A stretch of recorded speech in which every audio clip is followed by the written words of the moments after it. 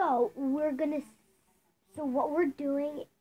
So what I'm gonna do is I'm gonna do a couple videos of people trying to, like, kids trying to stop a robbery, and it's gonna be an attempt, and let's see if he can do it. So it's 11 minutes. So there it is, right there. Gonna put it up a little bit. Boy attempts to stop armed robbers, punches one. Yep. Police have released surveillance video of an armed robbery at a GameStop in Maryland where a young boy attempts to stop the crime. Right.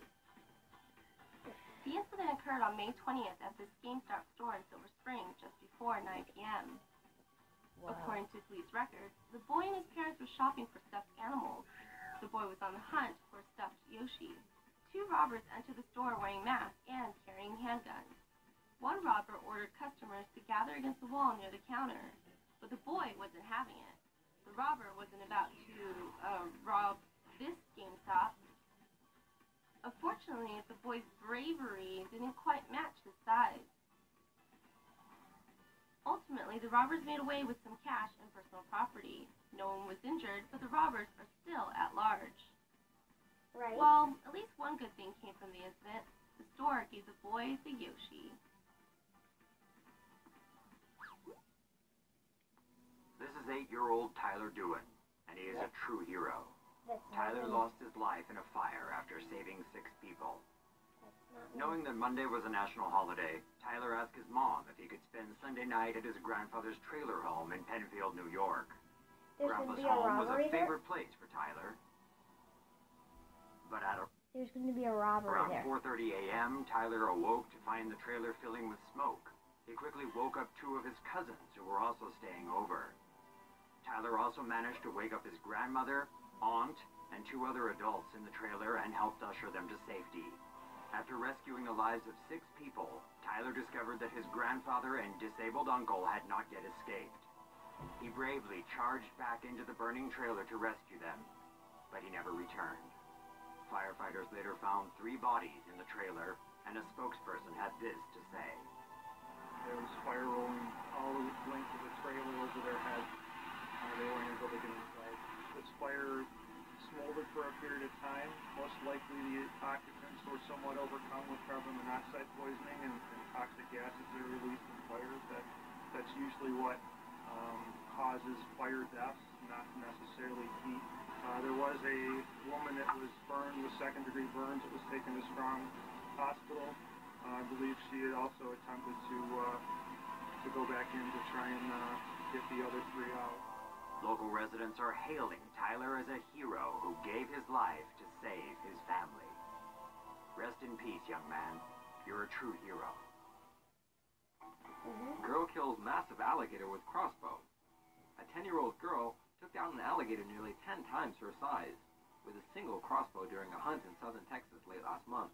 Wow. The reportedly record-setting kill saw Ella Hawk shoot a 13-foot, 800-pound gator in front of her proud parents, Tony and Cindy, next to the Guadalupe River just outside Victoria. Alligator. Encouraged by mom and dad, That's a pretty big crossbow-wielding Ella alligator reportedly right positioned there. herself some 15 yards from the alligator in preparation for the kill. Relaxed and cool as a cucumber, according to her dad, Ella pointed her weapon at the target and delivered a picture-perfect shot that sent the arrow flying and landing right above the large reptile's 2 eyes, paralyzing and killing it instantly. Just to make sure it was dead, though, her hunting guide handed her 2 insurance arrows, the first of which she apparently Robin Hooded and sent right through her original killing blow. Apparently this wasn't enough, though, so just to be absolutely extra sure the trophy animal was prepped and ready for a taxidermist, the hunting guide handed the preteen girl a .243 caliber pistol to finish the job right. Despite the size of the animal, Ella's parents, who have been taking her hunting for years, were no doubt not too surprised by their daughter's hunting prowess. I was more nervous than her before the shot, said her dad, speaking to the Victoria Advocate. She is nervous of steel before the shot. She's just gifted like that, I guess. Screw the dentist. Badass 11-year-old girl pulls out baby tooth with a sling bow. Alright, Alexis, when you're ready, go ahead and shoot your tooth out of your face. You ever tie a loose baby tooth to a door and slam it shut? Well, this little girl just made you look like a wimp. Alexis Davidson is from Aurora, Colorado, where her dad raises alligators and is also known as the Gator Wrestler. So when she decided to get rid of a baby tooth, she opted for the appropriately named Badass Slingbow to remove it. Ouch! Now that looks like some enamel cruelty. Now, this is really, really bad language for kids. Please don't use this language. I think that's a scream of joy. Last we heard, she was busy laying a snare trap for the Tooth Fairy. Karate Kid saves defenseless child from older bullies. A Springfield, Massachusetts teen used his martial arts training to defend a child with mental disabilities from older bullies last week. Okay, that's While pretty walking out of class last Monday, Roman Rodriguez saw a person in need of help. The 16-year-old witnessed a group of teenagers bullying a defenseless 11-year-old and decided to intervene. He confronted the leader of the group, identified as a teen named Angel, who was much larger than him. The menacing bully attempted to strike, but was effortlessly dispatched by Rodriguez. No doubt intimidated by the powerful warrior, the thugs fled the area, swearing to exact revenge upon Rodriguez. Angel returned, wielding a large kitchen knife and flanked by his mother, who encouraged her son to stab Rodriguez, who was accompanied by his martial artist father. Police soon arrived at the scene and charged Angel with assault with a dangerous weapon, and his mother with disorderly conduct. How a toddler survived 14 hours in the cold after Utah car crash. A toddler was suspended above icy water for 14 hours after her car careened in the Utah Spanish Fork River. Her mother, Jennifer Grosbeck, was killed in the accident.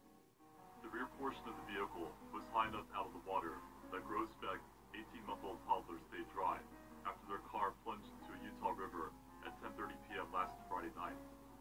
As icy water flowed through the car's open windows, the child remained strapped to her safety seat.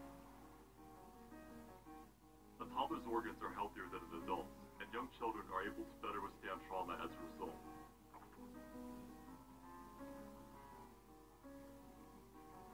The toddler's body probably prioritized blood flow to her brain, heart, and other organs crucial for survival. The extreme cold could also have caused the toddler's heart rate to decrease, forcing her into a state similar to hibernation, until a fisherman caught sight of the vehicle around noon the next day. The water in the river was so cold last weekend that 7 emergency responders had to be treated for hypothermia after rescuing the toddler. Spanish Fork Police Lieutenant Nat Johnson told the Washington Post it's a miracle the child was able to survive. 5-year-old saves her blind grandma and family dog from burning home. Little Chloe Woods may only be in pre-kindergarten, but she has enough wisdom to know what to do when the house is on fire. Waking up to the sound of the beeping smoke detector on Wednesday morning, Chloe wondered what might be wrong. When she went to investigate, she found the stove in the kitchen had caught on fire. Her mom was up to drop her siblings off at school, so Chloe took it upon herself to wake up her blind grandmother and get her to safety. Her grandmother wanted to get her shoes on, but Chloe said no and insisted they get out. She put Grandma's hand on her shoulder and walked her and the dog outside. Once in the clear, she told neighbors to call 911 and asked for water to help put out the fire.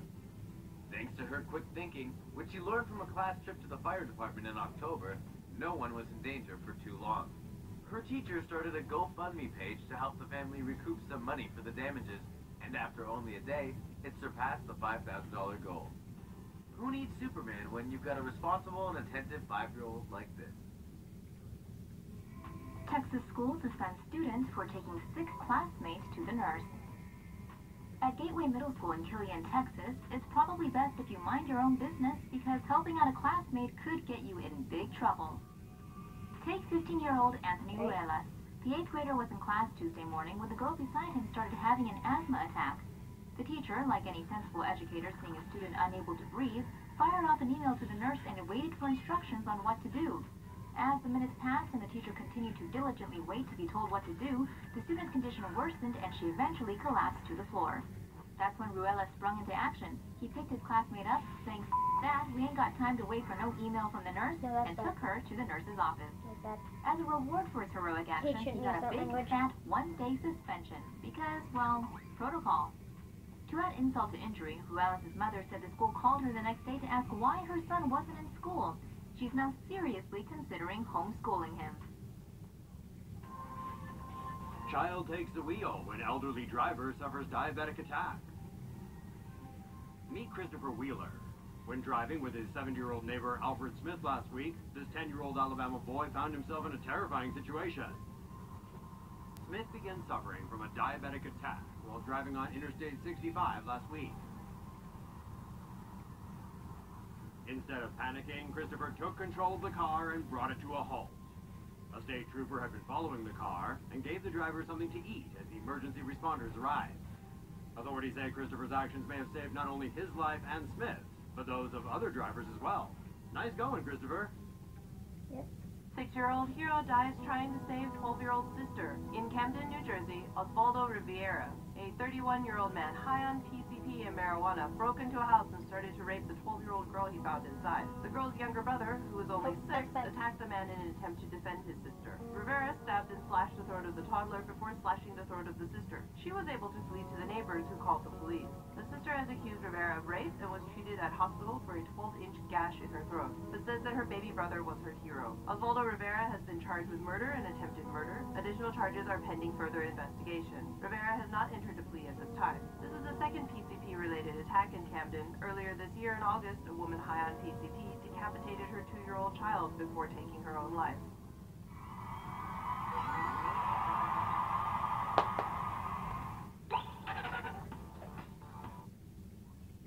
So that's basically pretty much really The Gator Wrestler. that's pretty much a really good show. Not really of a but you know what? Please subscribe if you haven't. And please subscribe and give this video a big thumbs up. This really helps out if you subscribe. Give this video a thumbs up. And when you subscribe and hit that bell, that tells me that you like the video and you want to see more of it. So please subscribe if you haven't and give this video a big thumbs up.